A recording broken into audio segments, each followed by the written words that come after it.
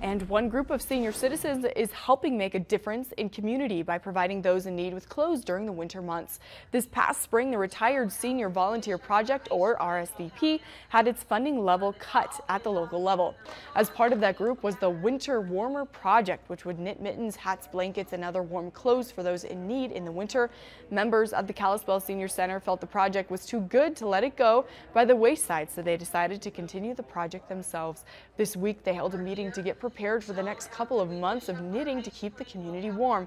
Board member Jerry Bakes says the group is growing each day, and she enjoys helping people out in her home state. Every day we have more and more people coming on board, and we're so appreciative of that because it's such a worthwhile project. And we're here in Montana. We like to take care of Montanans, especially those that are in need of things. So this is what our mission is. There is still time to get involved or donate to that group.